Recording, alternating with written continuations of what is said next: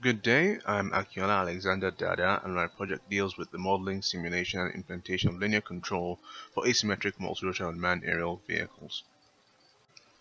For some background, unmanned aerial vehicles or UAVs are aerial systems that are not directly controlled by personnel on board the craft. There are many different kinds of UAVs that can be defined by their mechanical characteristics like their methods of actuation. I'll be focusing on multi-rotor UAVs, which possess multiple rotor winged actuators. They have a wide range of applications, especially in any field that requires dexterous precise motion, like potentially agriculture or security surveillance. However, unlike their fixed-wing counterparts, they are inherently unstable in flight and thus require the intervention of complex control systems to be operable. This project was set around the design and control of multi-rotor UAVs. Therefore, in order to accomplish this, the project was split into two categories, the basic and the advanced. The basic objectives were set around the investigation of linear quadratic Gaussian control, modeling, and the proposal of flight software, while the advanced objectives were set around investigating the applicability of model predictive control. However, due to the COVID-19 pandemic and the subsequent government-enforced lockdowns, there was no means for testing any implemented software on the actual UAV. Therefore, no work was undertaken towards actual software implementation. The UAV being used as the case study throughout this investigation is one of my own design, which is a Y6 hexarotor, which consists of 3 coaxial motor pairs and is geometrically asymmetric about its center of mass. The first section of this investigation deals with mathematical modeling, which is required to understand UAV's characteristics. It is broken down into 4 stages: kinematics, kinetics, actuator identification, and linearization. Kinematics deals with UAV geometry and the relativity of motion. By using Euler angle transformations, we're able to define the UAV's velocities and positions in 3D Euclidean space. Kinetics deals with the forces and torques acting on the UAV, and through their resolution and aggregation using the Newton-Euler convention, the UAV's dynamics can be populated. The process of actuator identification uses data derived from physical testing to extract input-output information and then fit these onto models for implementation in the wider design. Data is extracted through the utilization of sensor test stands, which consists of RPM sensors and load cells. Through the implementation of kinematics, kinetics, and identification, a nonlinear model of system is derived. However, linearization is performed in order to convert the model into a more amicable form to standard analysis techniques, which have been derived over decades to deal with linear systems. This is performed using the Jacobian method. The next section in the investigation is control, but first the system needs to be discretized for the sake of implementability on embedded systems. Next, a stability analysis is performed through the utilization of Lyapunov's indirect method. Then the system's reachability, which is the ability of the system to be controlled, is checked. A full-state feedback controller is then derived by setting up and solving an optimization problem.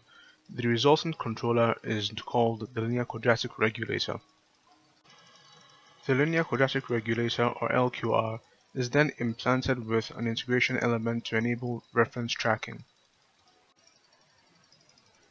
The resulting controller is then implemented in the Simulink environment while including key elements of the embedded system's dynamics like the effects of sampling and quantization. The implementation of the LQR controller assumes access to the full state. However, this is not the case. Many real-world systems only provide access to a limited set of state observations. Therefore, to utilize full state feedback, the system states must be derived from some set of limited state observations through some means. This is done through using a state estimator.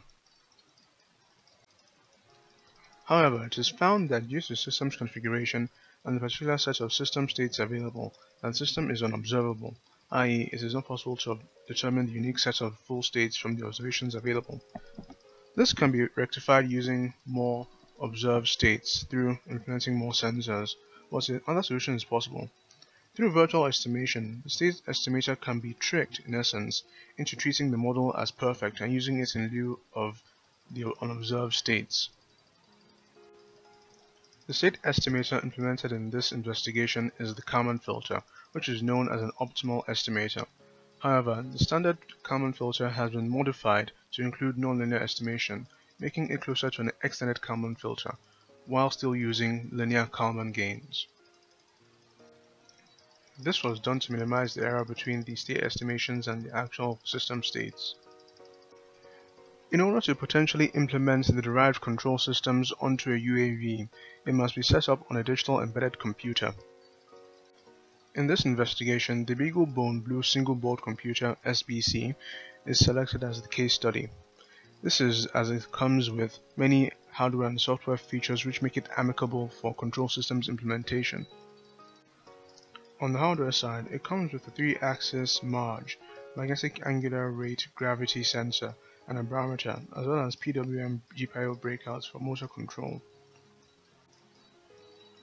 On the software side, it comes with the robot control library, which has many built-in features such as signal processing, Kalman filtering, and sensor fusion algorithms, which enable the implementation of discrete-time feedback controllers.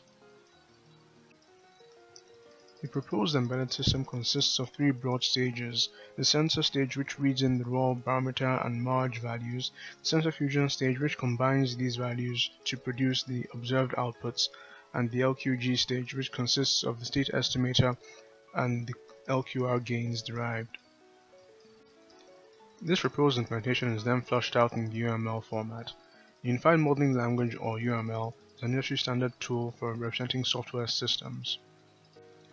The UML is usually used to represent systems written in an object-oriented fashion. However, due to sufficient encapsulation, despite the robot control library being written in C, I believe that UML representation is still valid. The presented UML diagram consists of 5 distinct function groups, which present functions extending from the robot control library to implement the proposed control system.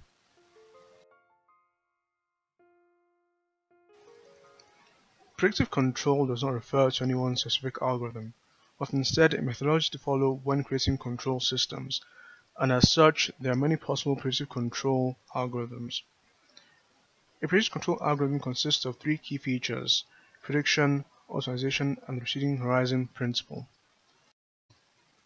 A receding horizon adds feedback into predictive control as control sequences generated are continually updated at every single time step, taking in new information.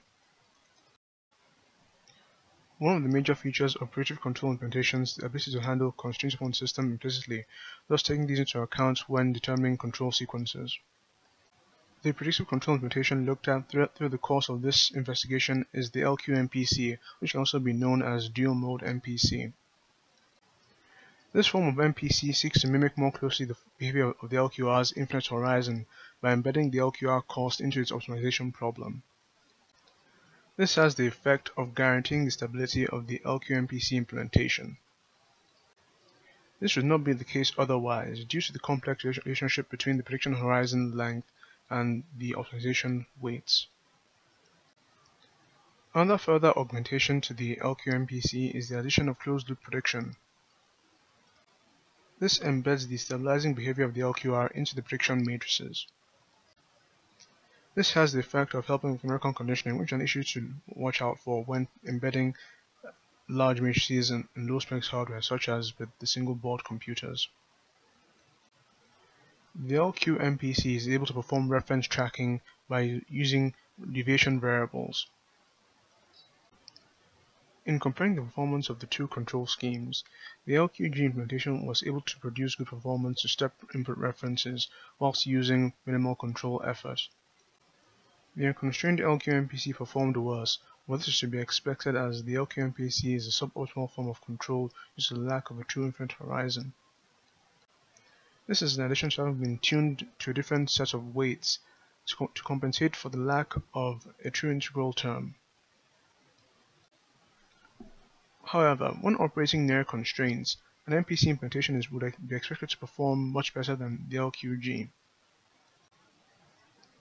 In conclusion, future works would include developing a constrained LQMPC solution, implementing and testing the proposed flight control software, investigating non-linear forms of control, and giving the system full control authority over 3D Euclidean space.